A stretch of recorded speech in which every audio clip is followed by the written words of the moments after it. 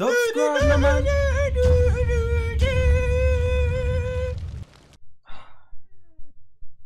Where do I start? Cristiano Ronaldo. Listen, you know what? I'm not even speaking to no one. As you can see, I'm right here by myself. Let me just sit here. Let me just sit here and look at you guys. Listen, Cristiano Ronaldo, man.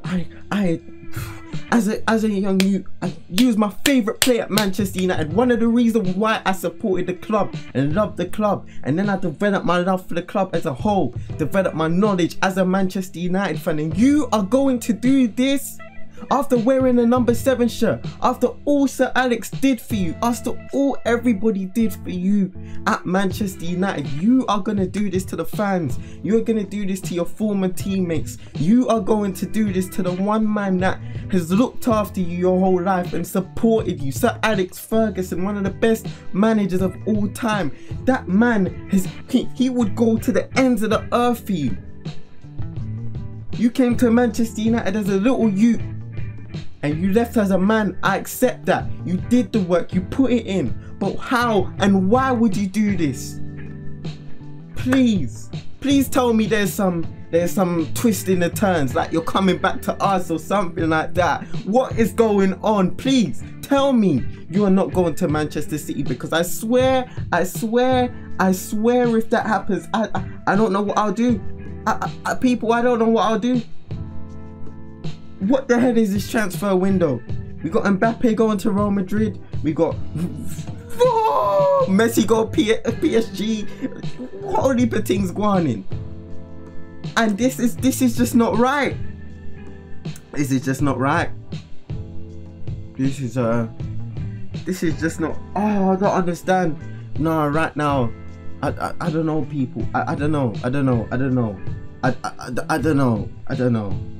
don't know, people. This just, it doesn't sit right with me. It does not sit right with me, because I can't help but think, man, why Cristiano? Why are you doing this to us as a fan base? We love you as a player. We accepted you. I'm here sitting by myself because I just had to record something. I just don't understand. I don't understand. Hey, what are you doing here, man? It's our day off and I'm hearing a whole heap of noise. Listen, just come here and talk about Ronaldo. You see what I'm going? Jeez, all right, man. I'll pick it up from where you left off. Hold on.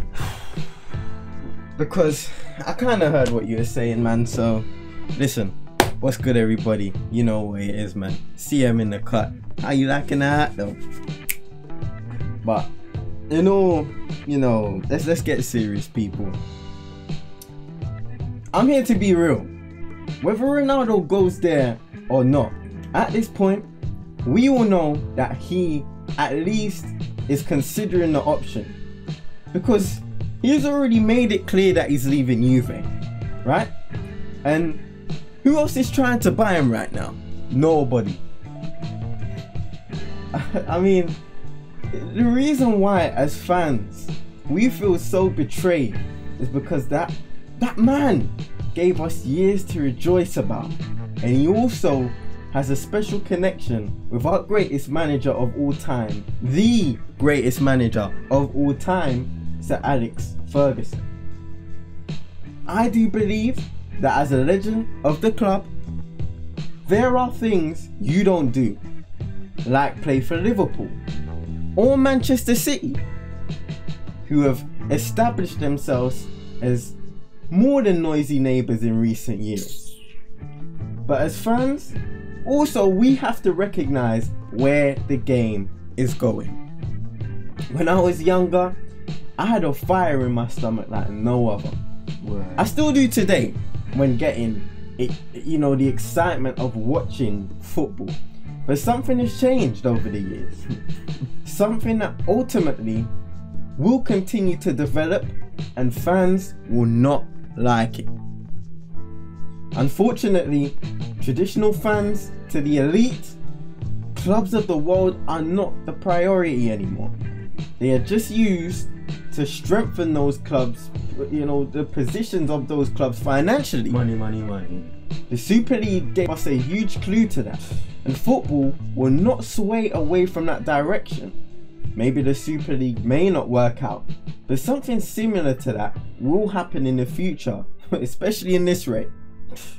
For most of the superstar players in the world of football, it's about how much money they can earn, how much fans they can get, and where they can win the most trophies now.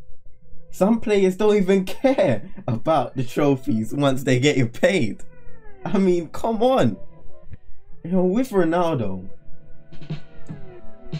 you know that he wants to win, but it was always a question of at what cost.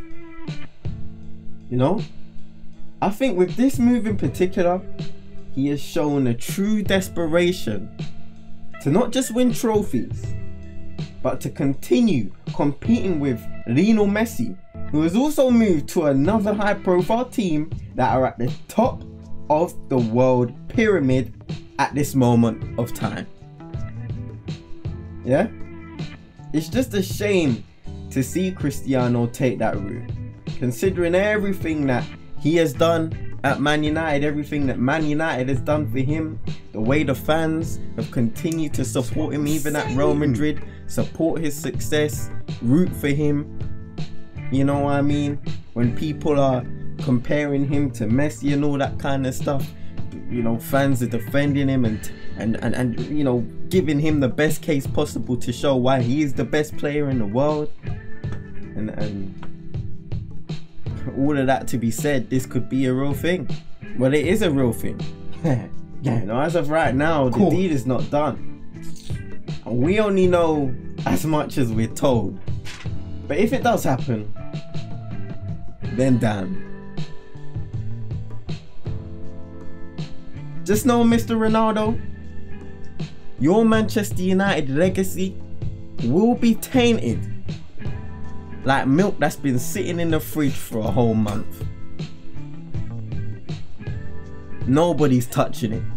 Nobody's touching it at all. Yeah? Nobody. It will never be the same. So, to my Man United fans, yeah, if you see this still go true, if you see the thing go true, November 6th, November the 6th, write it in your calendar. We're going to war. In a bit, peeps. Subscribe, no man.